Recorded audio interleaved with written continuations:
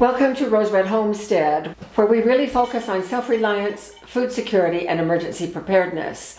And today we're going to do something a little bit with self-reliance and food security.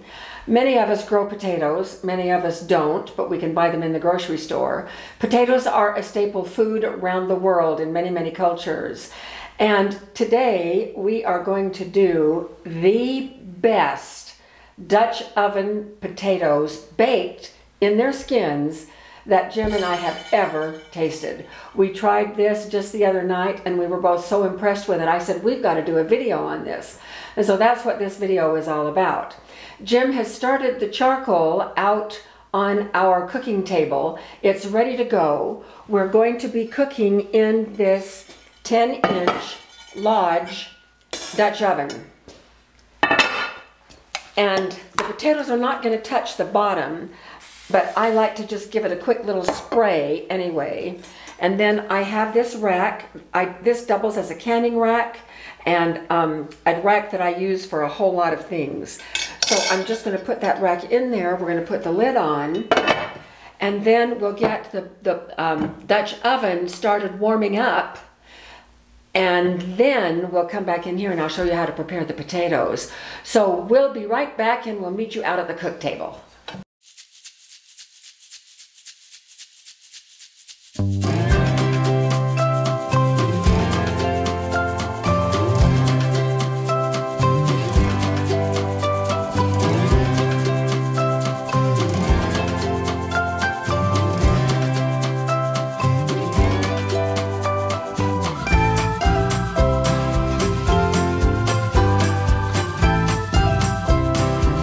Here is our little cook table, and here are the coals that Jim started. He does such a great job on getting these ready to go. So I'm going to set 7 or 8 of them just out right here. It's awkward with these gloves on, but better than to be burned.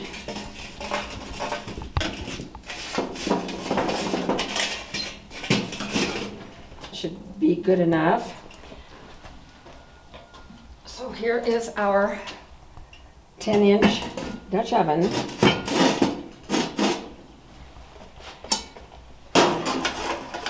And now I'm just going to dump the remainder right here on the top.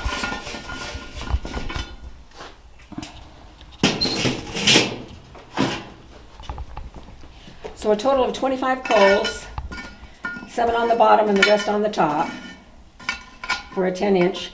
I want it to get up to between 350 and 400 before we put the potatoes in. And the other day when we did this, it only took about 45 minutes for the potatoes to cook once we put them in. Now I do have a little thermometer right here. I actually found this one the other day in the drawer, so now I have 2 of these, which is great.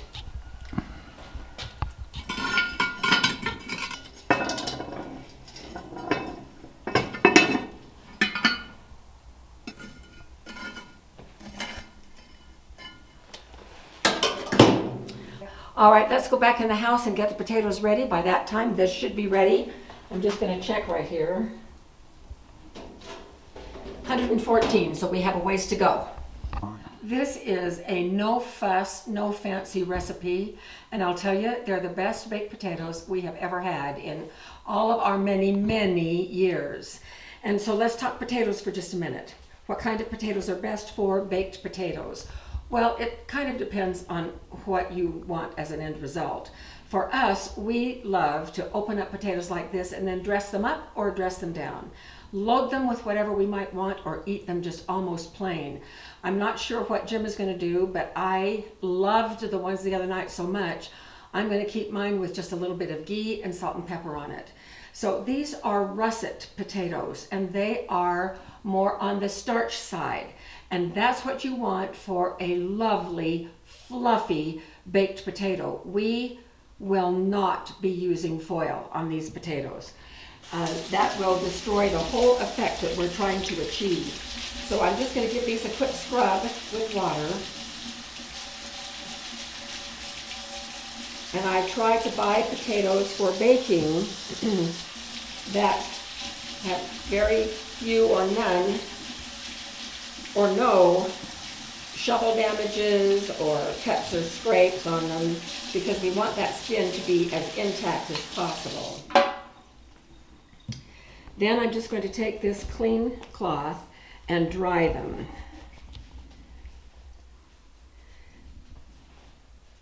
One of the big hints for this recipe is to start with a dry, oiled skin. So that's what we're going to do first. Getting these as dry as possible. And the oil that I'm going to use is just regular olive oil.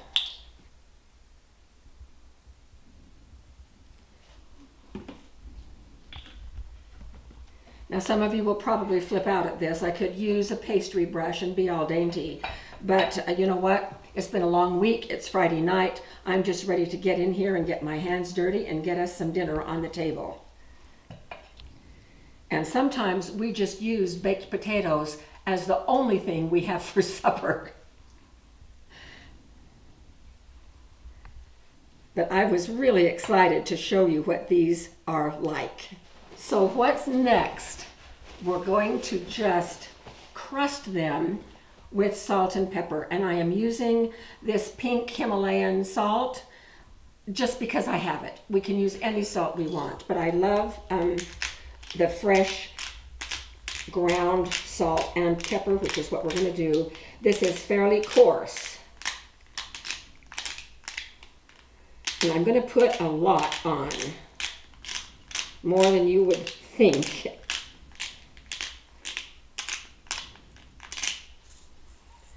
And then the same with the pepper.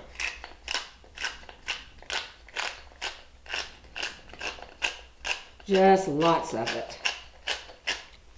And then we'll turn them over and do the same thing on the other side.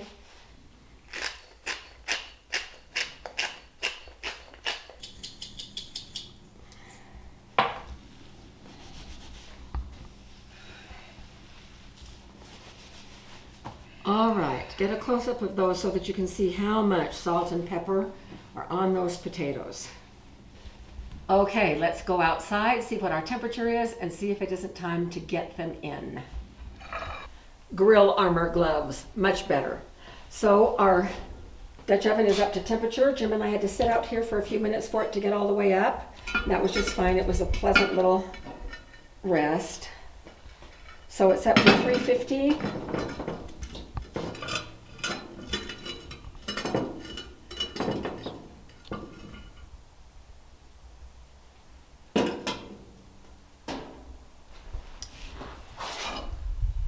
Here's our potatoes, and I'm just going to put them right here on the rack.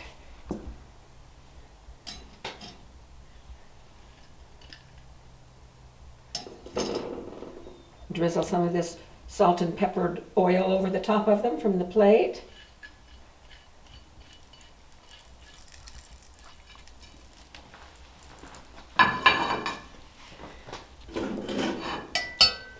Lid back on.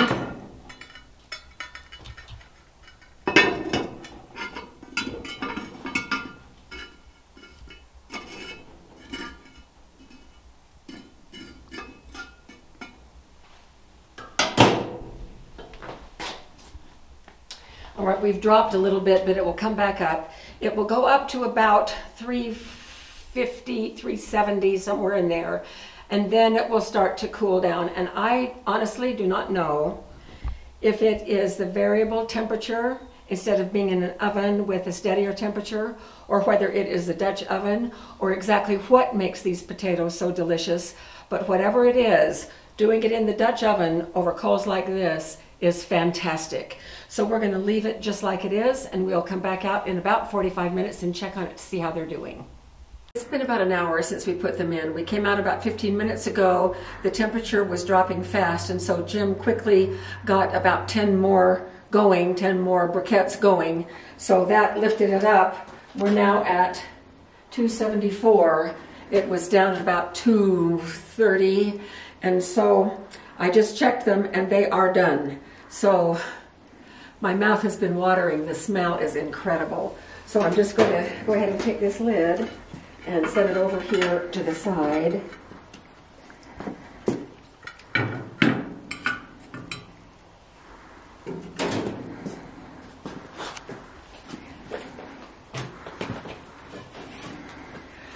And here they are.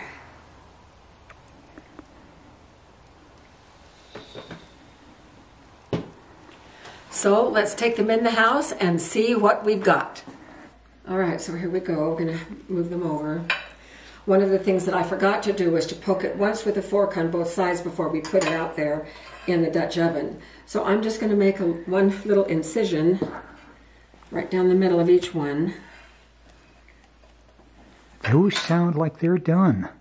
What? I said those sound like they're done. How are they sounding? Like they're done. How can you tell? They don't make all kinds of noise like they're raw. Oh, okay, and so then I'm just going to break them up a little bit so that they're coming out like that. Ooh, isn't that pretty?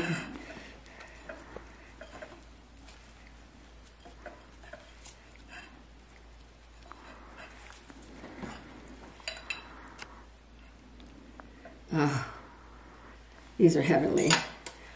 Okay, and then I'm going to just put ghee. Jim is probably going to doctor his up some more, but I'm just going to get some ghee and put on mine.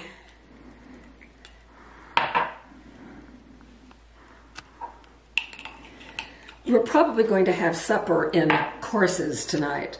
We'll eat our potato, and then Jim is going to come back and fix us some hamburgers. Depending upon whether we're hungry or not still. We might not be hungry. Last time we did this, the potato was enough. And so, so these look really, really good. I have to just take a little taste here.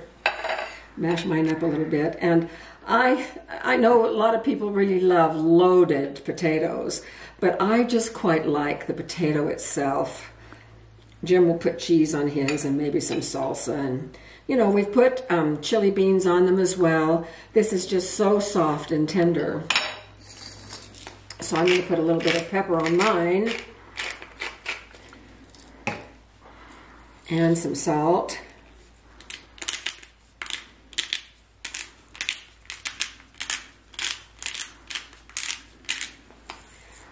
From my perspective, the best part of this whole thing is the skin. It is crispy and, okay, here goes.